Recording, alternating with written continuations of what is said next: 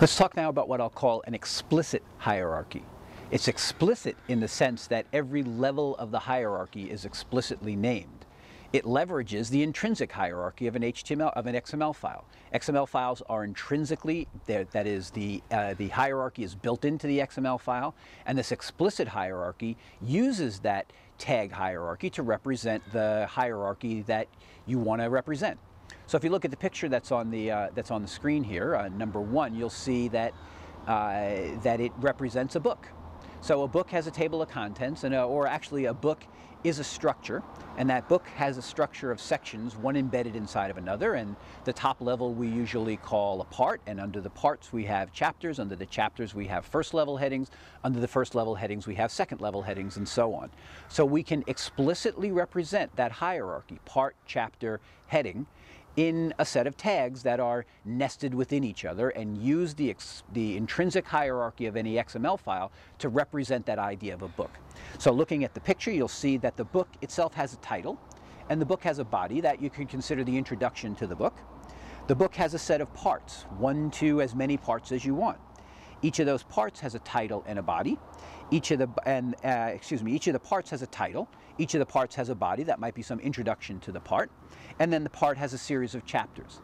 And if you scroll to the second picture in the frame, the second schema picture, you'll see that we go further, and every chapter has a title. Every chapter has a body. That would be the text of the chapter, or the introduction to the chapter most likely.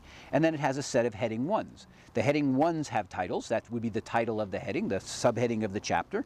And then it has a body, which would be all the text that's in that first level heading. And under the heading level ones are heading level twos. And then we stop. We don't go any further. So in our book, in this schema, it's only allowed to go down to the second level heading. But you get the idea. If you wanted a third level heading, you would nest that third level heading inside the second level heading. Notice also that the structure of each of these sections, the chapter, the part, the heading, is all the same. It has the same tags in it. We've just named each of those levels a different thing to give us the feeling of the book's hierarchy, that the book is composed of parts, which are composed of chapters, which are composed of headings, which are composed of subheadings. And so we've named those sections explicitly. If you move over to the picture of the instance, we've been looking at the schema. If you move over to the picture of the instance is really pretty straightforward to read, because the instance reads like the book itself. That's kind of the nice thing about this explicit hierarchy, is that what you see in the XML instance file is what you get. So we have the book, and the book has a title. Title happens to be information structure, strangely enough. That book has a set of parts. We've only shown one part here. That part has a set of chapters. We've only shown one chapter.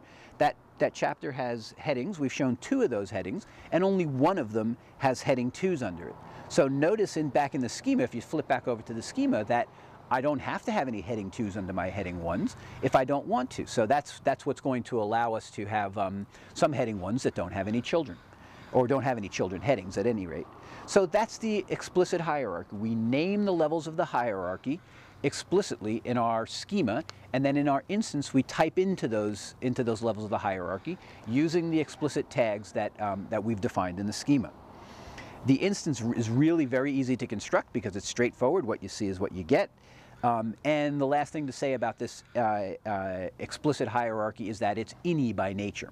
If you recall ini versus outie, ini means that the access structure is right in there with the tags of the items that it's organizing. And you can see here there would be absolutely no way to get the headings, to get the hierarchy out of this book without completely ripping apart the book. So that's the test of whether it's ini or outie.